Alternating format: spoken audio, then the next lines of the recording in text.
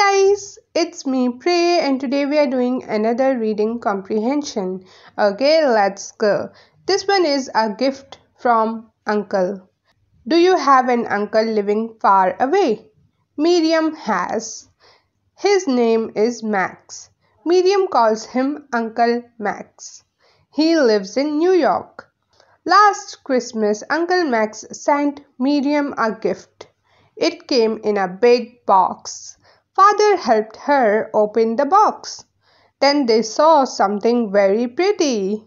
It had round blue eyes. It had smaller red mouth. It had a blue lace dress and black curly hair. Miriam called her Curly. She loved to play with it. What Miriam liked the best was the way Curly walked. Miriam would hold one of its hands and they would walk together around the living room. Curly, the doll, made Miriam happy. Alright guys, so that was the text and now we have some questions related to this text. First of all, I would like you guys to try to do them on your own. So go ahead, pause this video and try to do them on your own. Done? Great. By the way, don't forget you can support me by buying me a coffee. Link is in the description box. Now let's look at the questions. What is Curly? We know Curly is a doll. Who gave Curly to Miriam?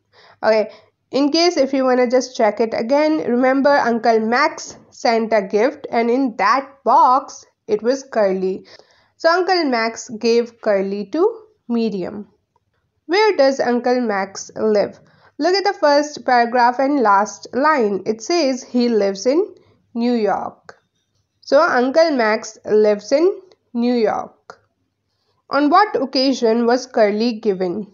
Okay, look at the second paragraph. It says last Christmas Uncle Max sent a gift. Hence the answer is Curly was given on the Christmas. Who helped Miriam open the box?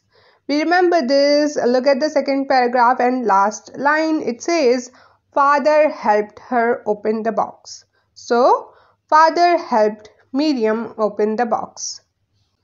What word tells about Curly's mouth?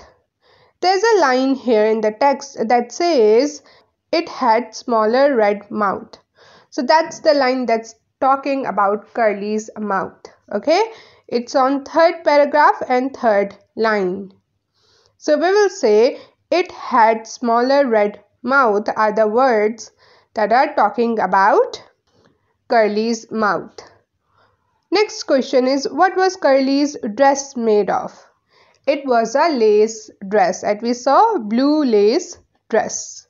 The Curly's dress was made of blue lace. What word tells about its hair?